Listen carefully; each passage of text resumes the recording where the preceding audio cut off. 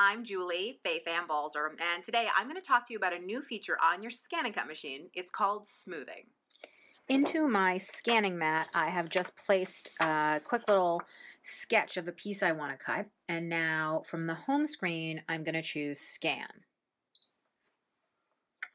And then Scan to Cut Data. I'm scanning in black and white, which is fine, and I'm going to hit Start.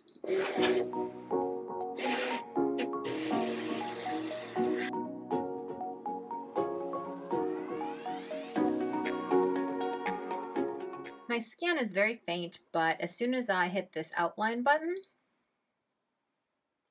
I can see it very clearly now. Now I am catching the edge of the paper, so I'm going to bring this in here.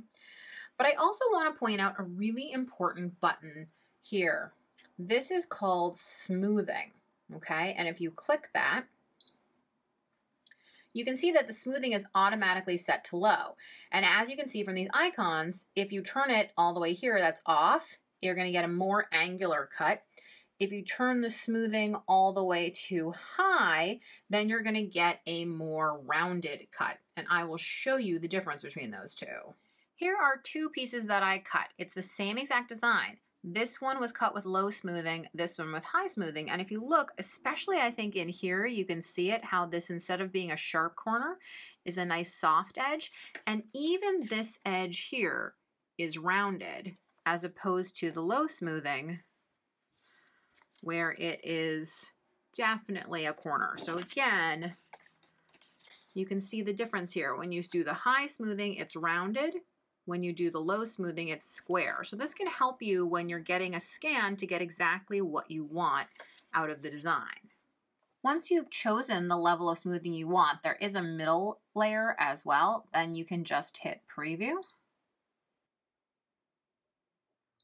You can see it here on the screen. You can even zoom in if you want to see, just how much smoothing are you getting there. Use the arrow keys to navigate. And you can see that this at the medium has just a little bit of smoothing, but not totally taking away that corner.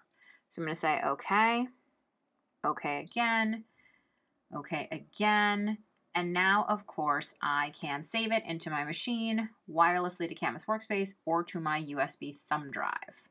So I hope you see all the ways that smoothing allows you to really create the scan exactly the way that you want it. Thanks so much for watching. For more tips, tricks, and tutorials, be sure to visit my blog at balzerdesigns.typepad.com. Subscribe to my YouTube channel, and of course, don't forget about the ScanNCut website at ScanNCut.com.